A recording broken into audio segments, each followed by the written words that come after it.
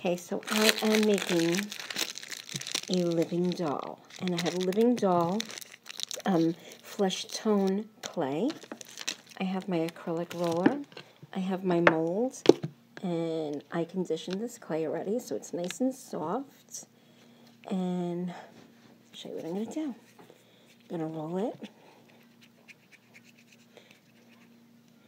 And now I'm just going to fill the cavity.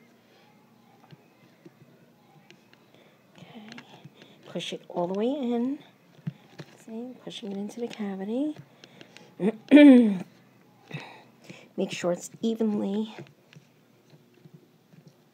distributed in there so you can get every detail. Okay, I'm going to take my acrylic roller, see, because it's all lumpy, and I'm going to roll it out. Okay. You just have to play with it.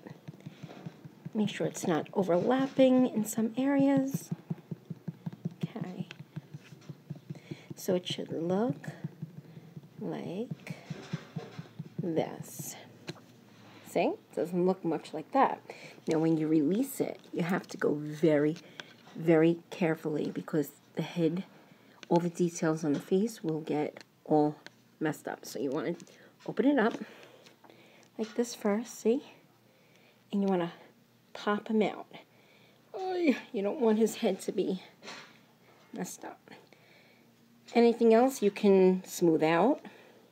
Gotta go nice and easy because this is so detailed. You don't want to mess it up. Okay.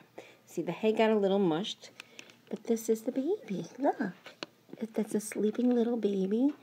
And you can tell, look at the butt. Look at the toes. How cool, right? So I would definitely have to take a little mark on the back. So I'd have to definitely smooth that out.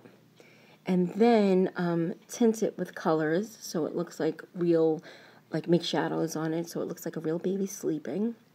And then I'm going to make maybe like a little hat or a nice pair of wings. And yeah, how cute is that? Hope you enjoyed my video. I'm going to go bake him. Well, I'm going to fix him up, color him up, and put him in the oven. All right, guys. Hope you enjoyed this. Bye.